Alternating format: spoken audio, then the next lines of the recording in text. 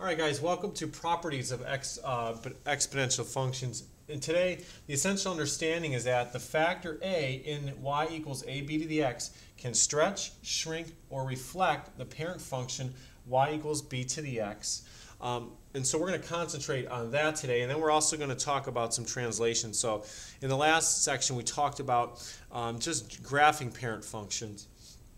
And now we're actually going to move that parent function around using translations and vertical stretching and shrinking. So just note, when a is less than 0, the function is going to be reflected over the x-axis.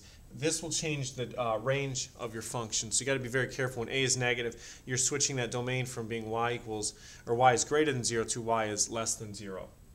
When a is greater than 1, this graph is going to be stretched. That means it grows faster. And when a is between 0 and 1, the graph will be compressed. It'll grow at a little bit slower rate. Now, just because a is between 0 and 1 does not mean that's going to be decay. So you have to be very careful. Your b value tells you whether or not your function will be growth or decay. So just be very careful of that. So let's look at some examples of these functions. Okay, so in number 1, it asks here, example, how does the graph of y equals negative 1/3 times 3 to the x compare to the parent function? Okay, so when I look at this, it's like, well, what is the parent function? So step number 1, I tell myself, what is the parent function? We know it's y equals b to the x. So really, you have to identify b. In this case, it's 3. So y equals 3 to the x is the parent function. Now, I don't think I would probably have to graph this in order to see what's going on or what would happen. A is 1/3, so the graph is going to shrink compared to the parent function. A is negative, so the graph is going to be reflected over the x-axis. Okay, so those are the two main points. Okay, and it's also shrinking all these values by negative 1/3. So what I did here is I just made a table of values from -2 to 2. Here's the parent function values. And here is my equation values that I was given. Okay, so we think about it, 9 and -3.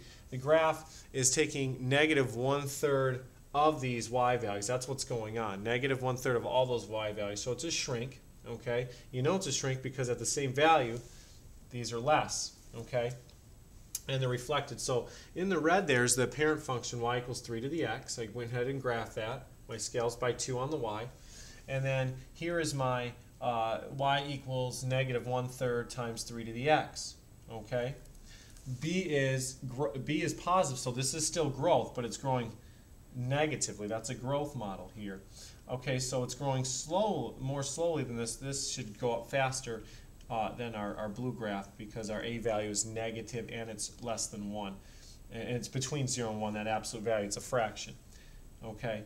So it's growing much slower. So that's what the graphs look like. So you can graph and it'll help you kind of figure out, hey, what's going on. Easiest way to graph any of these, make a table. You can start with your parent function and go from there. But so just to summarize this, the graph's being reflected over the x-axis and it's growing more slowly. It's growing at a -1/3. It's a -1/3. So it's causing all these y values to shrink by 1/3 and being reflected, making them negative.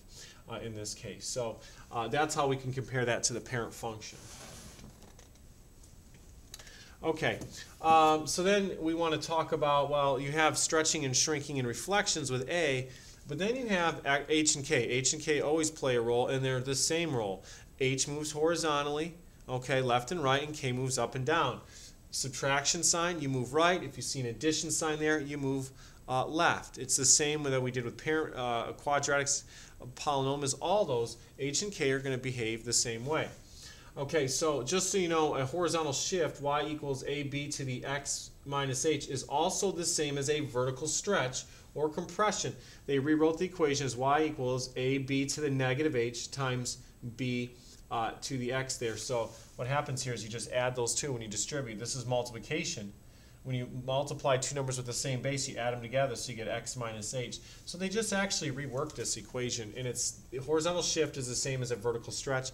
I don't really apply this, but I wanted to let you know I still think of my shifts. I don't switch it up very much. A vertical shift, the other thing here is a vertical shift is going to change that y-intercept. Okay, it's no longer going to be y equal, or not the y-intercept, I'm sorry, the horizontal asymptote. the asymptote is going to be k now, and that's what this second point says. It says, hey, look, if you have a vertical shift, your horizontal asymptote is going from 0 to whatever k is. So k will switch your horizontal asymptote.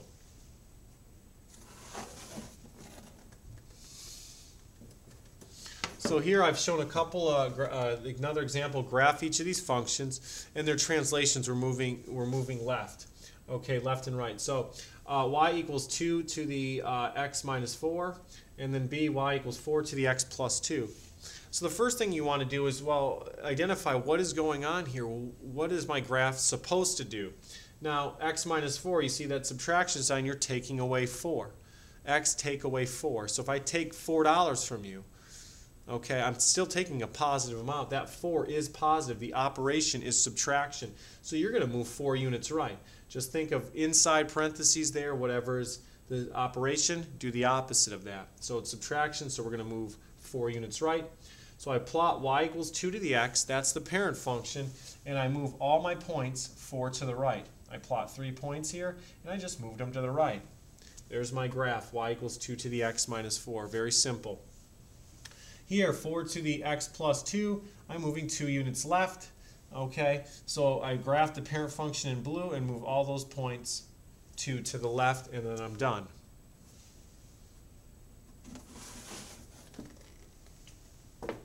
So in summary, with the graphing, you've got the parent function y equals b to the x. If you stretch, shrink, or reflect the graph, it's going to be y equals ab to the x. And when you add your translations, the function becomes y equals ab to the x minus h plus k. So that's the full equation, full exponential equation there. So that's just a summary of what each of these, the things we've talked about and what their respective equations look like. The last example here is this area equals a equals pert. It's compound interest. And the compound interest, when you see compounding continuously, this is the equation you use. In the last video, we looked at an exponential growth or decay model. We had a of t equals a times the quantity 1 plus r raised to the t. This is different. If you hear or see compounded continuously, that's the only time you're going to use this equation. Okay? So if I deposited $3,000 into this, paying 5% interest that's compounded continuously, how much will you have after 4 years? So A is the amount after t years. P is the principal, the amount you invested. E is a number, it's 2.71, and we'll talk more about that in class. R is the rate in as a decimal, and T is time. So we just use this formula, 3,000 e to the 0.05, your rate is a percent, times 4. So you get 3,000 e to the 2/10, e to the 2/10 times 3,000 gives me 3,664. Be very careful about compounding continuously. A lot of people always say, oh, you get way more money. That's not always the case. So that is the exponential models that we were talking about, a little more in depth about the translations. We'll work more with translations in class, especially the up and down graphs. If you have any questions or comments, go ahead and type them below or email me at nicholas.bennett@dc.gov.